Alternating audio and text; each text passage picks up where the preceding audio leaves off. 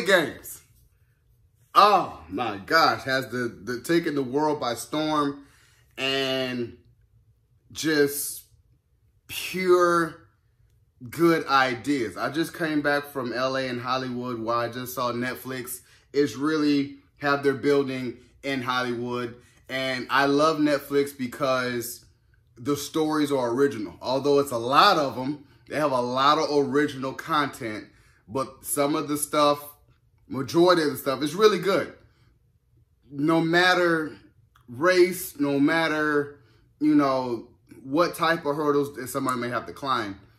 We all started watching movies or TV shows like Narcos that's completely in Spanish, but you have subtitles. You know, Squid Games came out total Korean, but you still have the voiceover and the subtitles. Man, gripping. Bit of a slow burn when you first start, but when he got into them games, you like, what? Like, red light, green light really captivated it because you just did not see that coming. Everybody was talking about Squid Games, but nobody could really tell you what was going on until you saw red light, green light. You were like, oh my gosh. That many people got killed, and you seen alliances being made, you know, with the old boy, the viper on his face, the crazy ass lady, you know. Then you had the lady who, Guion, like the lady who got Guion in, and the old man. You had the Indian guy. Then you had the smart guy from, you know, that Guion is like, you know, he's from Seoul. He went to Seoul University. He's a smart guy. You know, like he grew up with him. He knew him. So you see these characters and how it's played out. I love this. I truly loved it. I tell myself, you know, this is one of the original scripts. I seen that in Hollywood that they've been shopping this movie for like 10 years. 10 years trying to make this movie. And Netflix was like, come on, got a budget for you. And you see how captivating it is.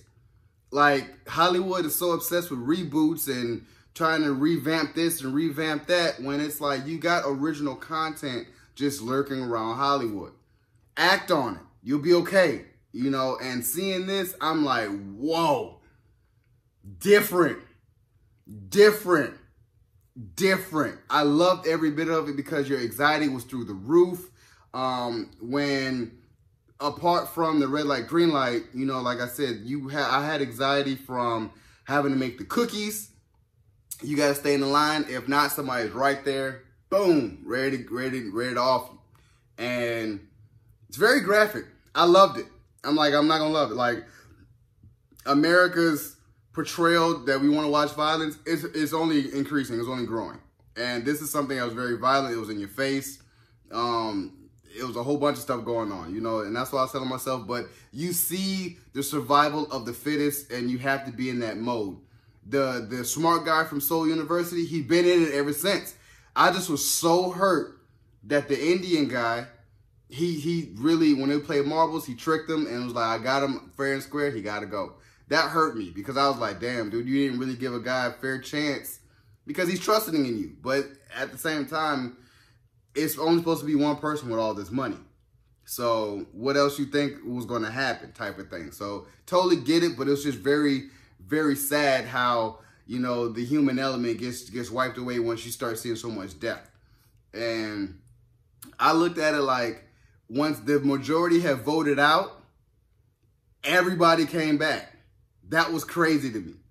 The majority voted out and everybody came back willingly on their own. And the old guy, I was telling myself, the old guy, I'm like, man, you too old to be, but he was like, I want to play. You know, I got a brain tumor. I just want to play. I'm just trying to make some money for my family. You know, telling myself, I was like, okay, but and I knew Guillaume was like, I'm going to have to, you know, pick this old guy. And he really picked him. And, you know, it was just a lot of decisions made as a human that you've seen in Guillaume. Like, man, he's trying to be noble. He's trying to understand the games and trying to make sure that we're okay. Because, like I said, the guy with the viper on his face, you know, tough guy, bully, the crime world, you know, he's doing it his way. Especially when they rioted in their sleeping quarters, like they just started doing a riot and started killing people. It's like, You know, it was made up of, man, I don't care, we're here to die anyway, that type of feel. But understanding the games, and I was like, man, as easy as it sounds, it's, you know, whatever happens, you're going to die. And the tug of war was bar none one of the best games because, like I said, you had to have an actual strategy. I remember the doctor who was selling the parts from the dead bodies and stuff was like, man, I need some strong guys. I know what the next game is. You know, like, let's see if we can work. And I just loved it. Even with Guion and the old man was like, I used to play tug of war when I was a kid. This is what you got to do. That old guy was really helping them the whole time. Helping them. This is what you got to do. Do it like this, you're going to be all right. You know what I'm saying? So I sit there and tell myself, this was dope. But when it got to the tapping on the glass, I was like, yeah, y'all going to die for sure. Like, and it was just crazy how that crazy ass woman who, you know, has just been crazy since the get-go and starting to messing with that guy with the viper on the face. And he was like, man, get away from me. You know, are you crazy? Leave me alone. She got him back at the end. And I was like, that's poetic justice. And she even said it like, you know, I told you not to betray me. This is what's going to happen to you. Because I was wondering when that guy was going to die.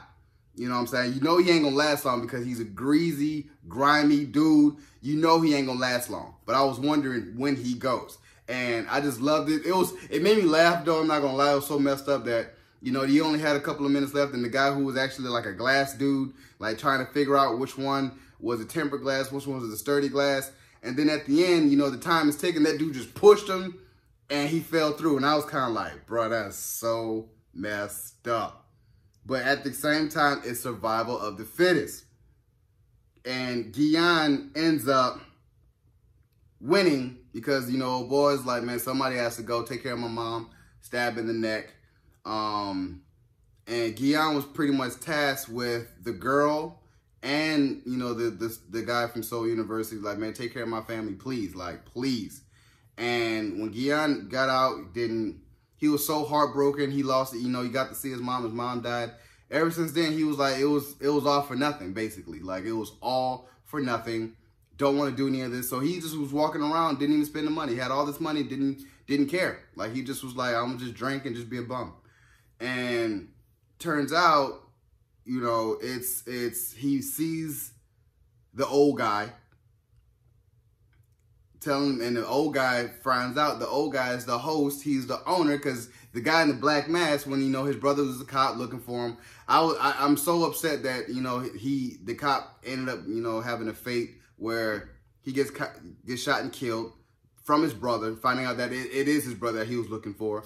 And by the way, that dude had a lot of cell service. I was like, dude, you didn't charge your phone that one time. And I'm like, and you just climbing up these like mountains and finding cell service. I'm like, I don't want that type of phone. But, you know, jumping back to the old guy, like finding out that he is the actual owner of the games and talking to Guion about, you know, why I did this, why is it like that? Like, it's, you know, trying to find that empathy in humans because he's like, it's none left. So, you know, and that gave Guion purpose. He started fixing himself up. He's like, I'm gonna go see my daughter in LA. You know, I'm gonna go and help out, you know, old boy's mom. I'm gonna go get old girl's little brother out of orphanage and put him together. Gave him a whole bunch of money. He's like, man, here you go. It's the money I owe. Keep it going. Gave him a suitcase full of money. Then on the way to go see his daughter, he just calls that number and was like, how could y'all do this? I still need answers. That man goes back. That man was like, I want to go back in. Because he wants answers. So, season 2, Squid Games, I'm here for it. 10 out of 10. I really enjoyed it. I binge watched it. It took about a week, but I was telling myself I was really 3-4 episodes a day on it. Like, it's, man. Grab it, man. It grabbed you. Like, I loved it. I really loved it. I don't know if season 2 is going to be as good as season 1. Let's hope. So, you guys enjoyed my review of Squid Games. Subscribe to my channel. Post a comment down below. Like the video. It's your boy, D. Dyson.